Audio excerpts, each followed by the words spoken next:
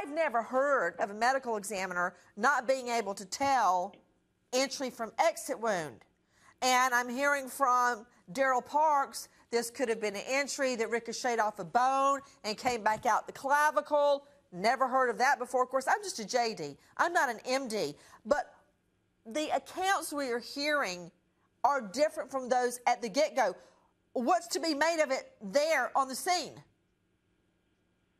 Well, I'll tell you what, Nancy, it was fascinating to hear the attorney for the family acknowledge even after today that there was a wound to the hand, which would seem to indicate or at least corroborate the claims that somehow there was at one point perhaps a struggle over the gun and it went off. Otherwise, how is that hand wound, which appears, as the attorney pointed out, sizable, how did that hand wound happen? So I thought that was fascinating.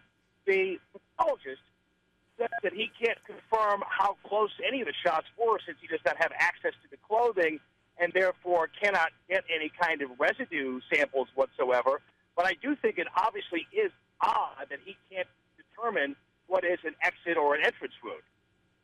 Well, hold on. Daryl Parks, attorney for Michael Brown's family, did Michael Brown have on a short sleeve or a long sleeve? I think the picture shows a short sleeve.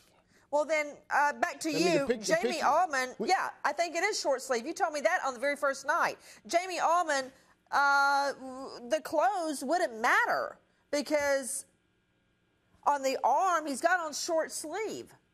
So you would, okay, no, wait. Right, hold on, Jamie, right now, we're showing New York Control Room, I did not call for this, is showing me video from the Quick Trip. And where this is going is an altercation with Michael Brown over stolen cigars from the Quick Trip. Okay, let's just put it out there right now. Frankly, I don't care if he stole a cigar, if he did or he didn't.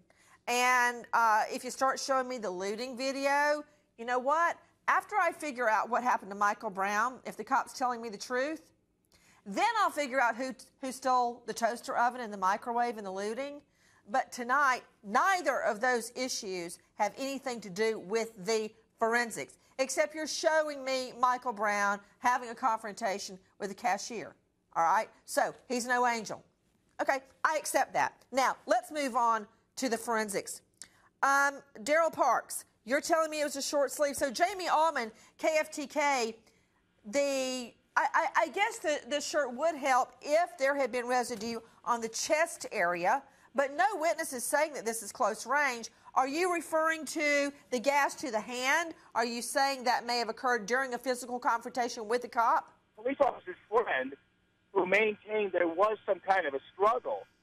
If there was some kind of a struggle over the gun and it did go off as the police officer's friend claimed, struggle over the gun? Whoa. Jamie, don't move. Hold on. Daryl Parks, I have you here for a reason. Yes. And I want to hear your response to a report that there is a struggle, that Michael Brown was struggling with a cop over a gun, because you fight with a cop over the gun and they will shoot you, period.